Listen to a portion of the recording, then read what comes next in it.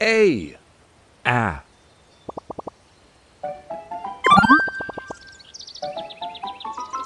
A is for Adam. God created Adam, the world's first man. He named all the animals and took care of the land. God made his wife Eve, who he cared for with love, and rules were made by their God above. Just one thing God said not to eat, that nasty fruit from that nasty tree. But Eve took and ate, and Adam did too, and sin fell on them, me and you. But God loved them, and Jesus was sent to save all people who believe and repent. B. B.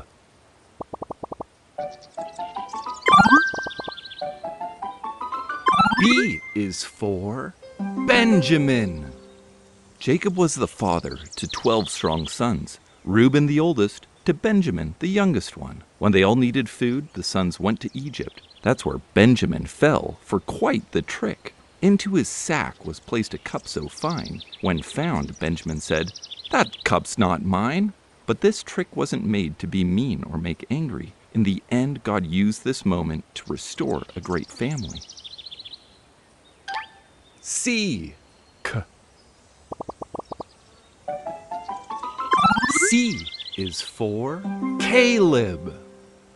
Did you know in the Bible it talks about spies? Caleb was one, and he snuck in disguise. Sneak, sneakity sneak, sneaking by soldiers and sheep. He was quiet like a spy, not making a peep. He dashed and he darted to view the promised land, and he was one of the few who believed in God's plan. D. D.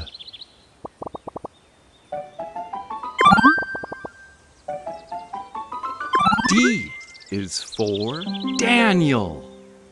Daniel was a faithful man whose wisdom was spectacular. The king took note and made Daniel a very powerful ruler. Other men were jealous and made a law that said Daniel couldn't pray, though it meant his death. Daniel decided to pray anyway. To the lion's den, Daniel was thrown for breaking this nasty law. But God protected Daniel that day and closed every lion's jaw. E. E.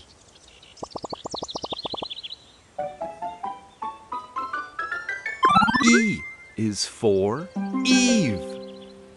From a rib of Adam's side, God created Eve. She was a helper and always would overachieve. But a serpent tempted her with words that were flawed. It said, "Eat this fruit and you'll be just like God." Though God had said no, she ate anyway. Adam ate too, and they sinned that day. Sin separates us from God. It's the absolute worst. That's why Jesus was sent, to break sin's curse. So if you believe in Jesus, he brings you to God.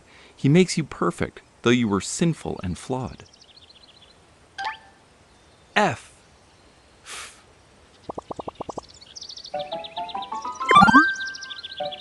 F is for Father Abraham. There was an old man named Abraham. In his younger years, he left his homeland. He found a place and he called it Canaan. God said he would turn it into a great nation. That kind of seemed silly to Abraham. He was getting old. God told Abraham to look up and behold the night stars. Try to count them all. Your offspring will be as numerous as them overall. God kept his promise, as he does all the time, and blessed Abraham with a son at the age of 99. G. G.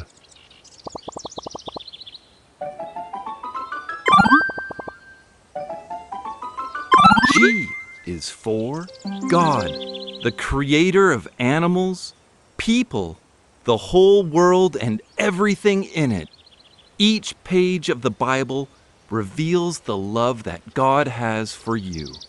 God is our creator. He builds all things good. The universe was empty when he decided he should.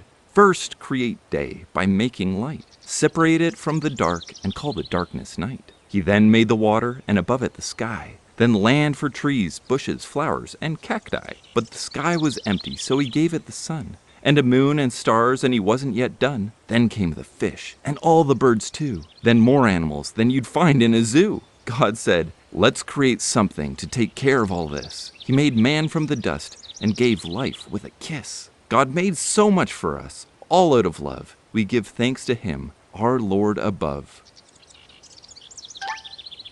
H.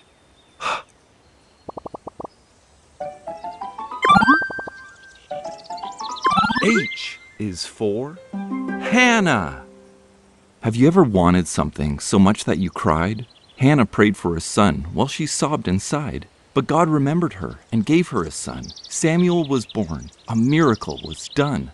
God had answered her prayer, though it had taken so long. She dedicated Samuel and sang out this song. There's no one like God, no one like you. He stands up for the low and comes to the rescue. The Lord's in control and takes care of the poor. He silences the wicked and the faithful he adores. Lord, you are good. Beside you are none. So to you, Lord, my God, I dedicate my son. I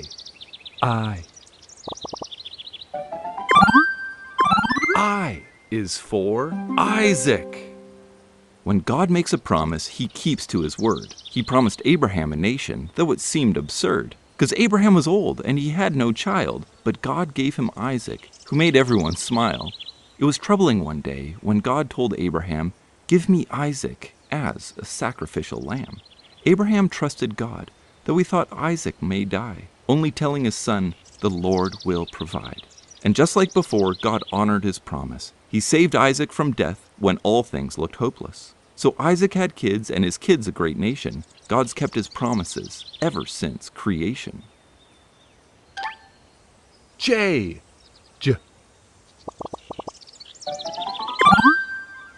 J is for Jesus. Who is Jesus? Have you heard that name before? He's our Savior, our teacher, our godly mentor. When sin fell on us, we were separated from God because God is perfect and with sin, we're flawed. Humans needed a bridge to know God again, so Jesus was sent to save all men. He taught us how to live for God each day, help the orphans and widows, and to always pray. On the day he died, he took on all sin, that whoever believes in Jesus would be forgiven. He rose from the dead, and if you believe in this truth, God forgave your sins and loves each part of you. K.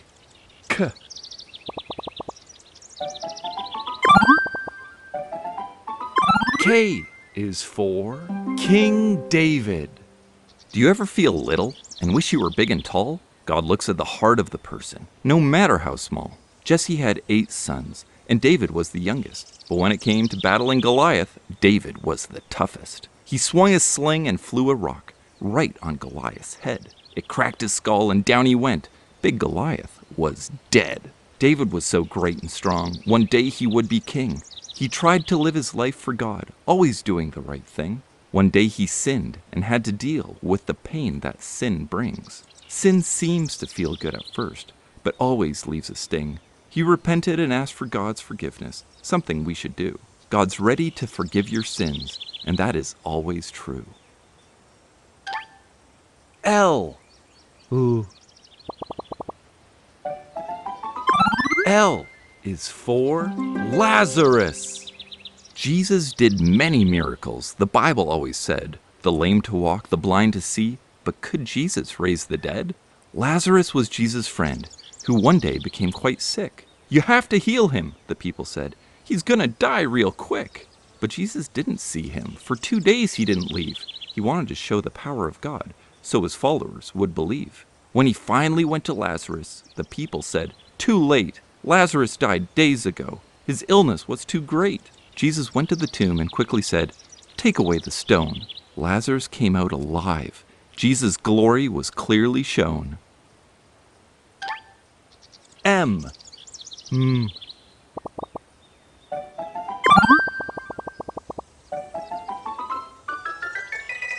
M is for Mary. In Nazareth, there was a girl so kind and loved named Mary. She was visited by an angel who at first seemed very scary. The angel said, "Do not be afraid, Mary. You have found favor with God." The angel proclaimed she'd have God's child. At this news, she was left in awe. His name would be Jesus. He will be called the Son of the Most High. "I am the Lord's servant," Mary answered. "May your words to me be applied." Of all the girls in all the world, God chose Mary to raise his son. Through Mary, God had sent his son to save everyone. N N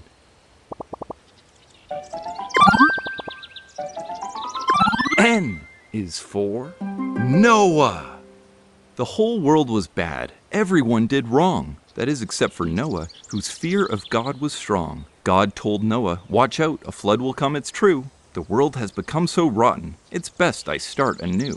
Build a boat that's bigger than anything before. I'll fill it full of animals and help you lock the doors."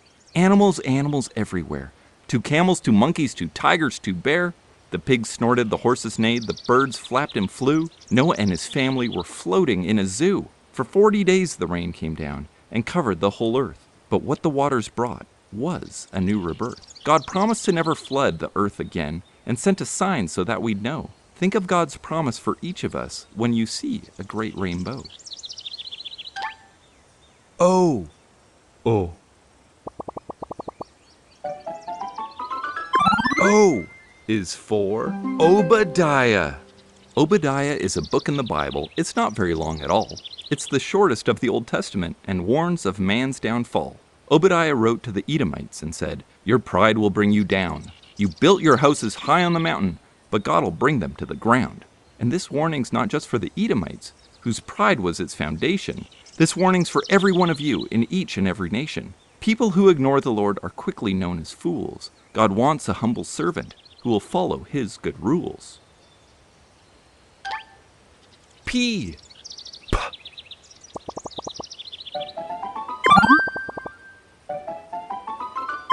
P is for Paul. Where's a Christian? Where's a Christian? Down the road, in the kitchen? Paul was always searching to imprison any Christians. But as he searched, he saw a light so bright he couldn't see. Jesus appeared to Paul and said, "Why do you persecute me?" At that moment, Paul believed and preached of God's only Son, that when you believe in Christ, the power of sin has become undone. So no matter what you've done before, God can change your heart. He'll forgive your past sins and give you a new grace-filled start. Q. K.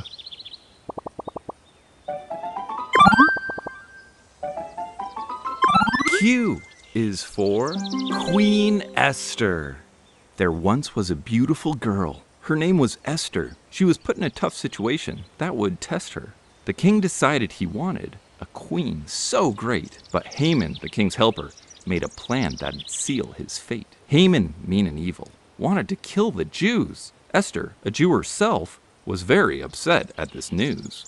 Esther got some courage and told the king her truth. Yes, she was beautiful and pretty, but also wise in her youth. The king was mad at Haman, and Haman died for what he planned. And the people celebrated Esther and how she saved their land. R.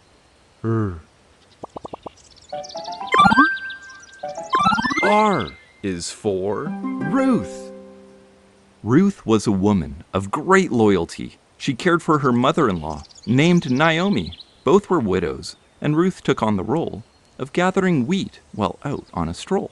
She met a man named Boaz. He was surprised to find that Ruth was so loyal and ever so kind. Boaz would marry Ruth and be happy together. Loyalty is a beautiful thing, now and forever. So when you see someone who's been hurt, you can try to help how you can and stick by their side. S.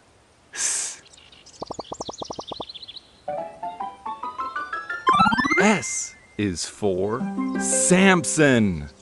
Huge biceps, big pecs, a giant man with giant hair. Samson had heavenly strength, with plenty of muscles to spare. But Samson's pride and ego made him do foolish things. He'd fool them into trapping him with rope, then break the rope like little strings, until one day, after much asking, the truth he finally shared: "I'd be as weak as any other man if you could cut my long, long hair."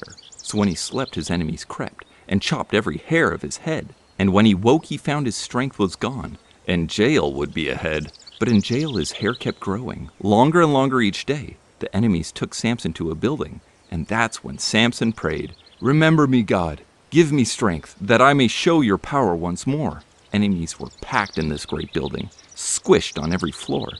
Samson placed each hand on a pillar, and that mighty building fell. The walls came down, the enemies died, and Samson did as well. T. T. T is for Timothy.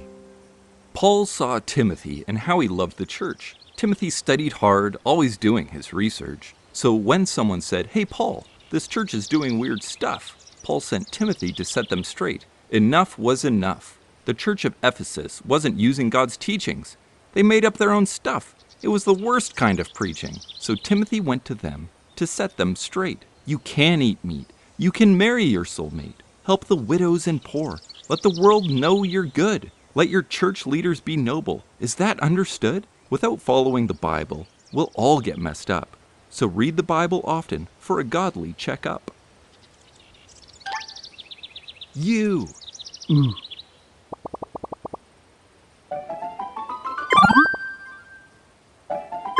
U is for Uzziah. He was only 16 years old when Uzziah became king. But right from the start, he did wonderful things. He learned about God and took care of his land, but after a while, his pride became quite grand. I'm the best, he thought. I can do as I please. I'll light some incense and let it flow in the breeze. I'll go into the temple, though it's not my job. He did, and on his forehead was a thing that's quite odd. It's leprosy, cried a priest. Get out of the temple. Why couldn't you follow a rule so simple? And so Uzziah became sick and eventually died. Because instead of listening to God, he listened to his pride. God gives us rules not because he's mean, it's to protect you with love and keep your heart clean. V. V is for Vashti. You know about Queen Esther, how she would be queen? Well, Vashti was the queen before her and didn't really do anything. She had a party with some friends and then King Xerxes asked, "Vashti, come display your beauty." But she replied, "Alas, I will not do as you say, even if you are my king. I will not go. I'll stay with my friends. I won't do anything." The king was mad and said, "That's it. Vashti's got to go. She won't be queen anymore. I'm showing her the door." W.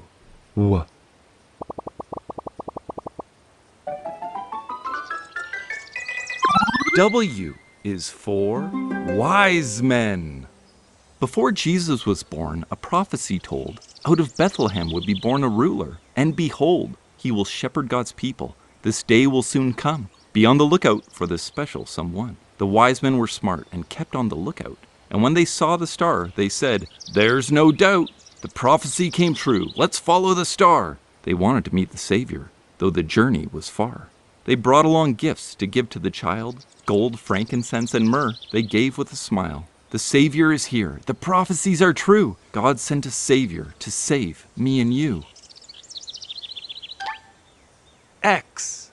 X.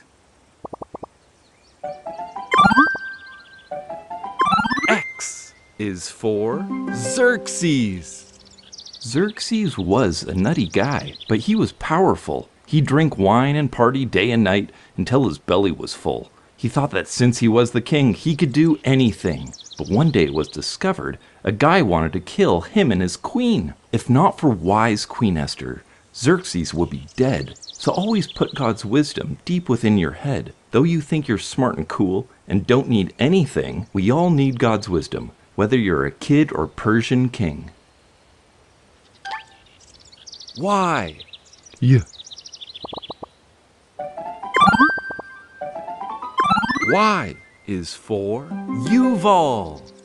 Do you love music? How it makes you move? I love a good beat with a fantastic groove. Well, there's one guy to thank who's behind it all. He was the first to play the flute, and his name was Yuval. He was the great-great-great-great-great-grandson of Adam. And he whistles, flutes, harps. Yuval had to have them. A world without music would be so quiet, so sad. But God created Yuval. For that, I am glad. Z.